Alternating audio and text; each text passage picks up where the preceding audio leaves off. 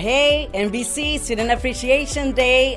The reason why I appreciate my students that even though we're a blended course, my students still come in. So that tells me they have a lot of passion, they want to be here, and they love the way I teach them.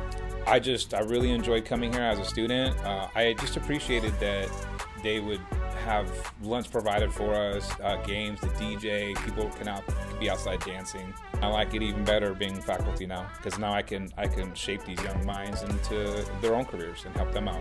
On Student Appreciation Day, I really like to see the students loosen up, just because in classroom we are very focused, we're busy, we change subjects from one day to another, and every once in a while to keep them to get a mental break from everything that's going on, from procedures to exams and assignments that we do on a day-to-day basis. These students, they have a lot of rigor. They deserve something like this with everything that they work and sacrifice to be doing this program. So we appreciate you students. Thank you. I don't mind dancing for my students. I think it's great. You know what? That's interaction right there. It's like nurse to patient interaction, but now student to instructor interaction. I like for my students to have fun.